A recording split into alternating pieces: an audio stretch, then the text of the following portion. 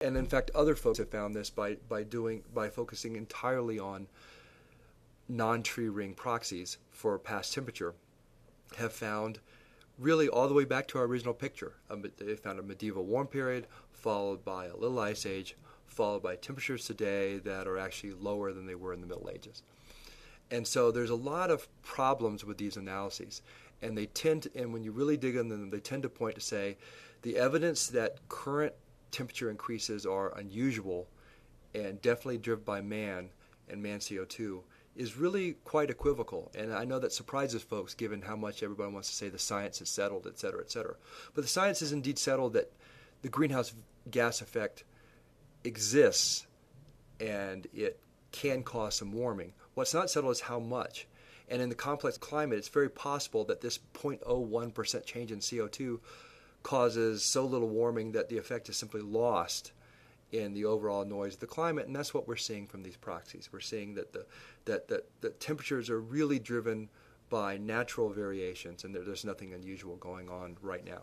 We can see that two other ways I want to show you. People keep talking, you'll hear a lot that says, we've discovered fingerprints of global warming. That's a favorite word, is we found the fingerprint of global warming, or we look at this or that and we see the fingerprint of global warming.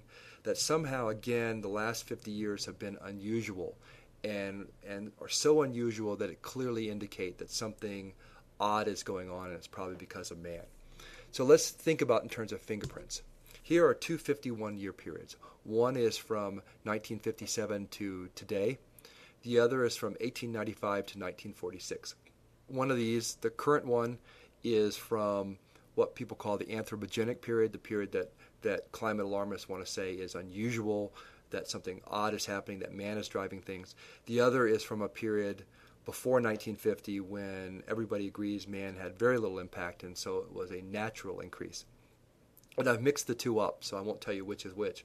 But I challenge you, because these are exactly the same scale. In fact, they were both clipped from the same JPG. I challenge you to tell me which one is the unusual one and which one is nature. They look almost exactly the same to me. The same slope, the same kind of variation, the same kind of patterns. And so it's hard for me to say, when I look at a chart like this, where one of these is nature and one of these is recent history, that history is somehow unprecedented, when I can find an example almost identical to the last 50 years in the 50 years prior. The other fingerprint that's sort of missing is we have to go back to the last IPCC report. The last IPCC report showed that temperatures in the mid-troposphere, that's temperatures several kilometers above the Earth, that global warming should be most increasing the temperatures in the mid-troposphere above the tropics over the equator. And it actually turns out with satellite technology over the last 30 years, we can actually measure that area of the atmosphere. And we can hone in on that area, not at the surface, but in the mid-troposphere and above the tropics. And you see right there in the chart on the left, there's been absolutely no warming in this zone. It's been dead flat. There's no trend at all. And so the one area that the IPCC says should be warming the most from global warming in their models is warming none at all. And in fact, the pattern that the IPCC expected, you can see it there for the mid-troposphere in the blue lines on the right. That's the pattern. Most in the tropics, a fair amount at the North Pole, a little bit less in the southern hemisphere, but that kind of pattern. The green shows you the actual pattern we see. The two things you can see is nowhere do we see as much warming as predicted.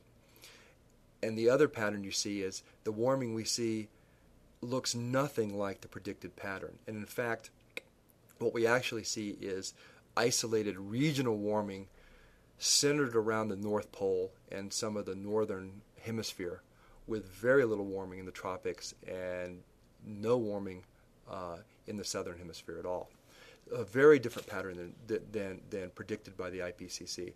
So to say that we're seeing the fingerprint of global warming, we've already shown you we're not seeing any warming that's unprecedented, and we're not seeing warming where the IPCC and other climate models predict it to be. So it's hard to say that we're really seeing some kind of man-made global warming fingerprint today.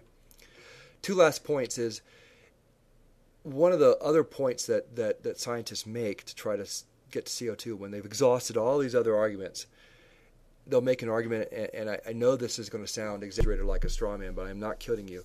Their argument will often boil down to, well, we've considered everything that could have possibly be causing this warming, and we can't think of anything that can be causing it, so it must be an anthropogenic or man-made effect. To my mind, that's crazy.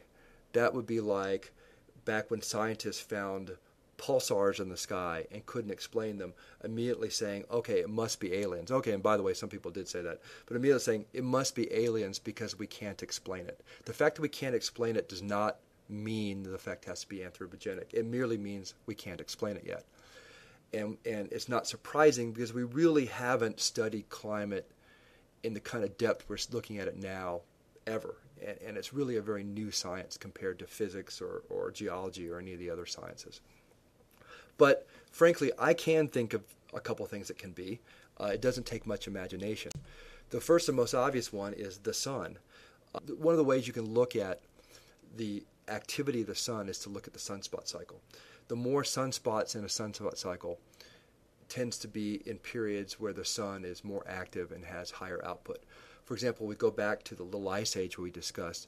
We know that that period of cold weather coincides with something called the Maunder minimum, a period of time where we saw very few sunspots, where we know the solar activity was minimal.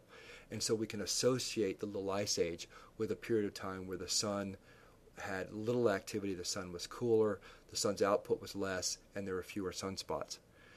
So what about today? Well, here's a map of sunspots over the last 150, 160 years.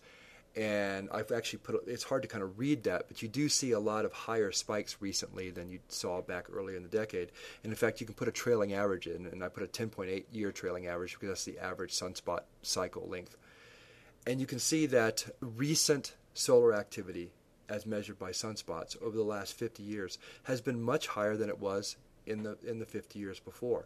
So it shouldn't be surprising that the second half of the 20th century is warmer than the first half because we saw much higher solar activity.